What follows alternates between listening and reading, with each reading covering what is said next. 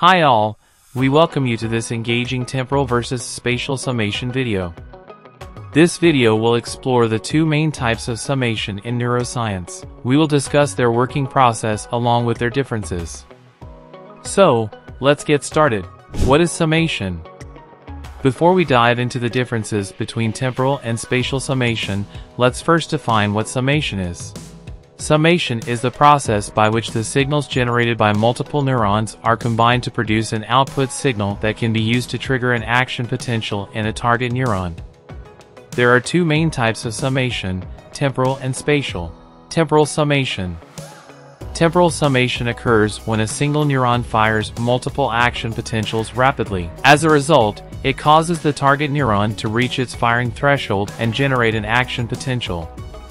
In other words, temporal summation involves the accumulation of signals over time. Spatial summation. Spatial summation, on the other hand, occurs when multiple neurons fire simultaneously. Here, the signals combine to reach the target neuron's firing threshold. Spatial summation involves the accumulation of signals across space rather than time. Differences between temporal and spatial summation. Let's explain it with an example. Example on temporal summation. Try tapping your finger lightly on your desk. In the beginning, you might not feel anything. But if you tap your finger repeatedly, you'll eventually start to feel a sensation. It is just the fact that the signals are accumulating over time. As a result, it leads to a stronger overall signal. Example on spatial summation. Using the finger tapping example again, imagine that instead of tapping your finger repeatedly, you have a group of friends tap their fingers simultaneously on the desk. The combined force of all their taps would be much stronger than a single tap. As a result, it leads to a sensation much sooner.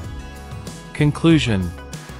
In conclusion, temporal and spatial summation are two important types of summation in neuroscience. It is true that both involve the combination of signals from multiple neurons, but they differ with respect to how the signals are accumulated and the types of neurons involved. Thank you for watching. Please support us by liking, sharing, and subscribing to our channel. We'll see you in the next video.